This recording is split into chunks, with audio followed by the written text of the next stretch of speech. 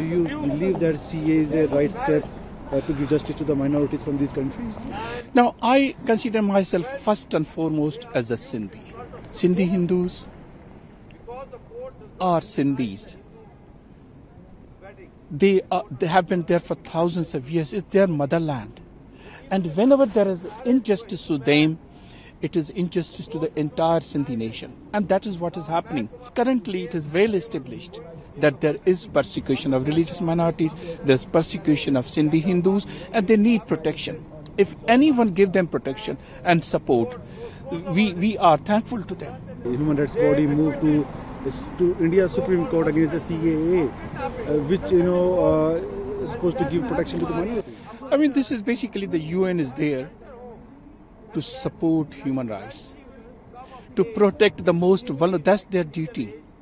And they should be reminded that it is their duty that if some vulnerable people who face severe persecution, they are being protected, they get support, they get asylum in other countries, they should be supported rather going against it. CA actually is not a discriminatory law. It's a law passed by the Government of India in House of Parliament. It has been cleared by both the parliaments very democratically. And when a law is being passed by a democratic parliament, it's a law. It's a law by people, and it's a law by people of India. How come United Nations has to even think about it? It's absolutely bizarre, and I fail to understand why this has gone this far.